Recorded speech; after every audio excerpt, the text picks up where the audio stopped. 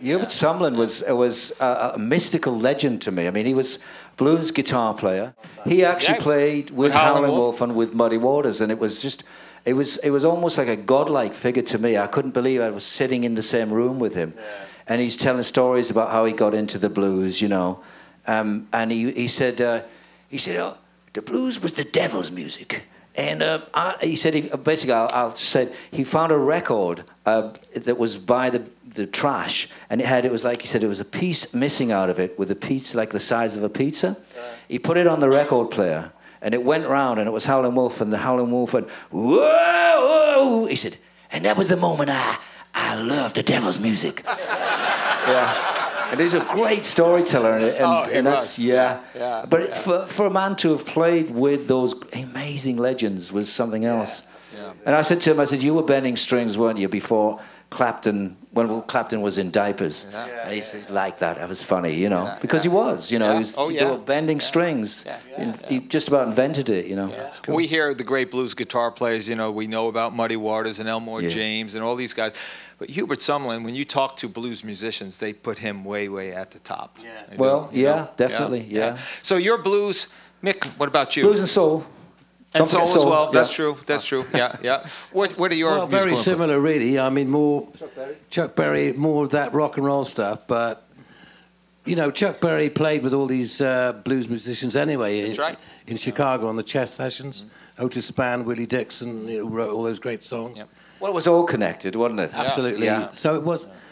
I didn't realise. Well, I realised years ago, but it doesn't seem that long ago, that the way they got the groove on those Chuck Berry records was the band was playing a shuffle, and he was playing fours on the guitar, so it had that rolling rhythm. And I remember when I was younger, the English bands could never get that feel on the.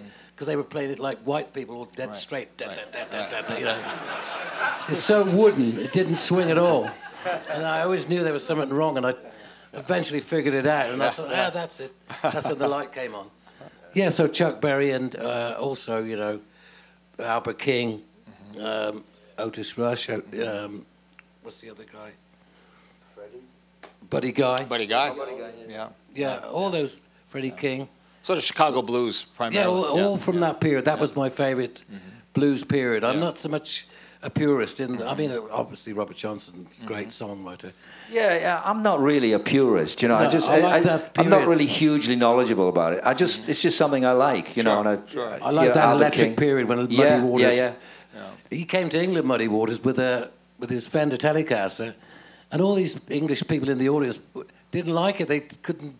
They were like purists, you know. How dare you play an electric guitar? Right. And poor old Muddy Waters was like, well, I just thought I was trying something different, you know. Yeah. And then the next time he came, he didn't bring his electric guitar. Of course, the audience wanted to know, where's the electric guitar, you know? Typical English, you can't please them, you know. Yeah. Just so fickle. And Simon? Well, all of the above, you know, what Paul and Mick were saying. The blues... I loved Otis Redding, Wilson Pickett, Aretha, soul, really. Al Jackson was your Al Jackson was my #1 governor in drums. Al Jackson Jr., who was the drummer with the Stax house band. Right. Tamala, all the Tamala Motown drummers. Oh, yeah. And big band jazz. I started watching, but the first thing I ever saw on TV was a thing called All That Jazz, and it featured big bands, swing bands. And I was mesmerised by primarily the drummer. And then through the Beatles and the Stones, I got into, you know, black music, soul and blues. If it hadn't been for the Beatles and the Stones, I think the cause of black music would have been many more years in coming. Thanks to them, you know. Well, their first album was all covers, wasn't it? The Marvelettes, and the Stones, Mr. Postman. Yeah. They got access and to the those band, records. I love the band. Levon Helm was a great influence on me. Sure. And Ringo. Yeah. Ringo, don't forget Ringo. No.